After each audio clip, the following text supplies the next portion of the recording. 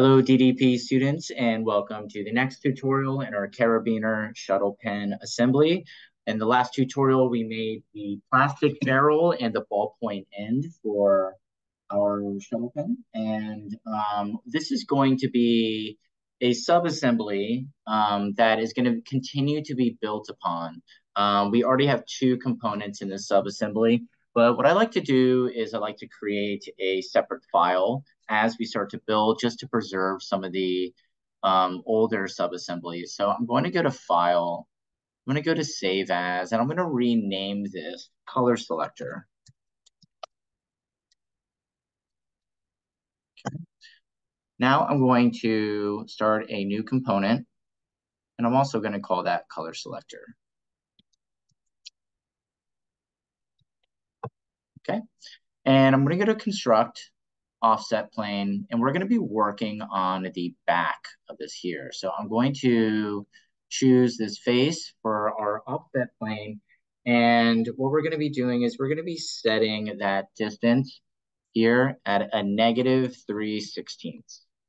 Okay.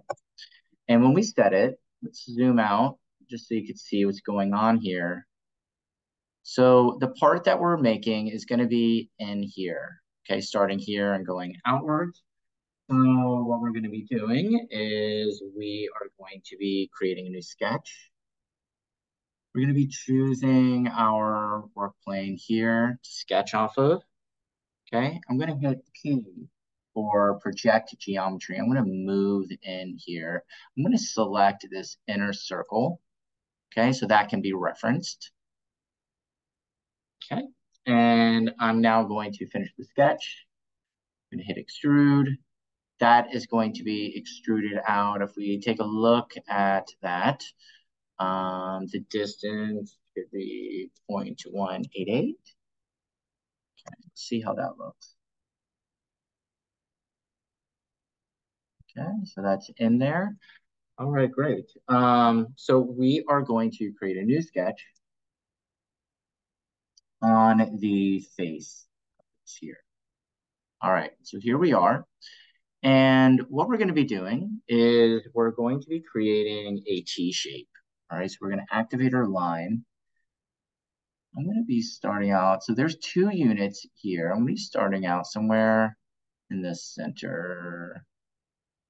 Try to get the same distance. Go up to here. Just going to sort of estimate what I'm looking for here. So I'm trying to keep an equal amount of space. 1, 2, 3.5. 2, 3.5. Okay. I'm going to use this line here to reference. And I'm going to find this here. Okay. So here we are.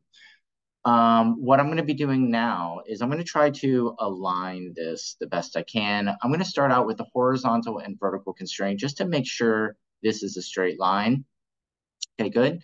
I'm going to go to my line tool and I'm going to run it across here till I find the center.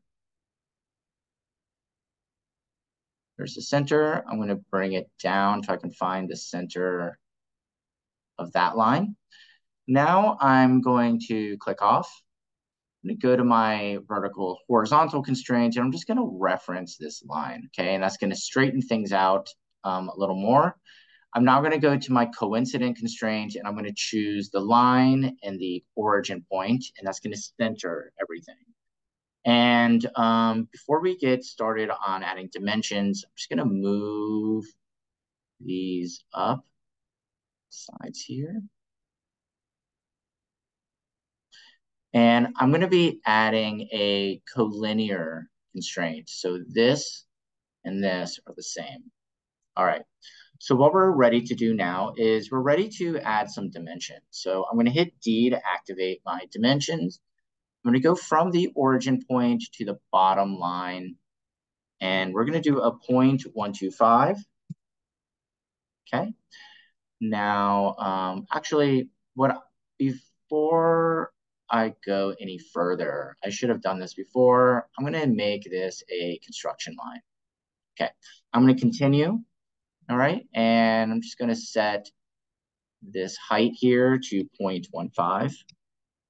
All right, fantastic. We're gonna set the total width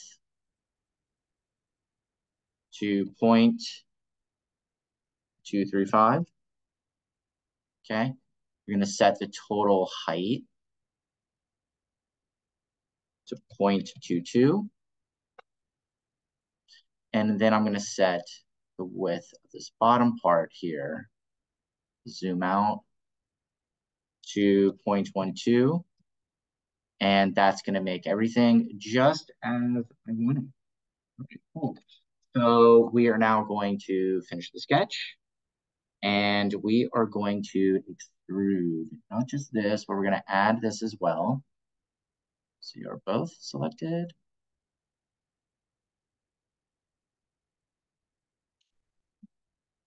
Okay, so I hit Shift to select this as well because it wasn't selecting until I hit Shift. And I'm going to extrude this. Okay, where's my field? Oh, right here. All right, great. I'm going to extrude this out a distance of 0.820. Okay, we're going to set that. And this is what we have. Okay, I'm going to activate that top level here. And this is what we have so far. All right, so for the next tutorial, we're going to be adding features to this back part.